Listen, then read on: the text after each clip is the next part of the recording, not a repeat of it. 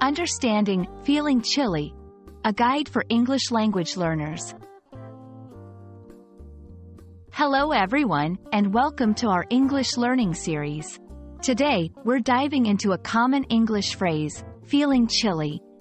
We'll explore its meaning, usage, and some examples to help you understand and use this phrase confidently in your daily conversations. Feeling chilly refers to a slight cold sensation.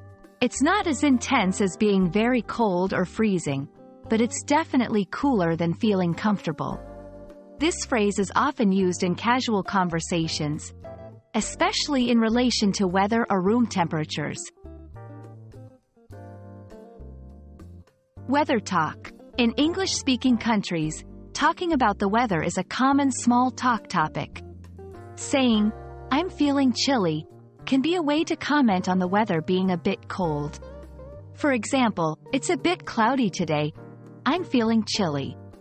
Indoor settings. You can also use this phrase indoors. If you're in a room and the air conditioning is too high, you might say, "I'm feeling chilly. Could we adjust the thermostat?" 1. While walking outside, it's breezy and I'm feeling chilly. Maybe I should have brought a sweater. 2. In an office. Do you mind if I close the window? I'm feeling chilly sitting here. 3. During a casual conversation. This weather is strange for May, isn't it? I've been feeling chilly all morning.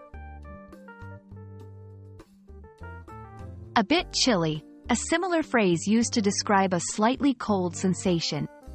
Chilly weather refers to weather conditions that are moderately cold.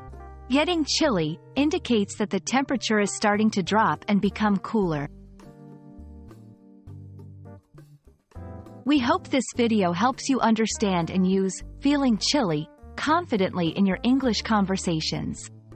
Remember, it's a versatile phrase, perfect for casual chats about the weather or indoor comfort. Keep practicing, and you'll be speaking like a native in no time. Thanks for watching, and stay tuned for more English language tips.